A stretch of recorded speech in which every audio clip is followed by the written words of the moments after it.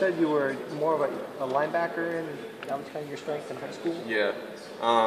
We ran a spread offense at Daniel Hand High School in Madison, Connecticut, down the shore.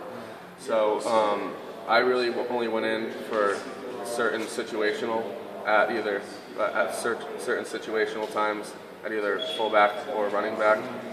So I really just anchored the defense at linebacker. So did it kind of surprise you when they looked at you as a fullback? Or? It really wasn't a surprise because when I did play fullback, I felt like I did do good. So it did help me with my college career recruiting, kind of having two positions. So it helped me be more valuable.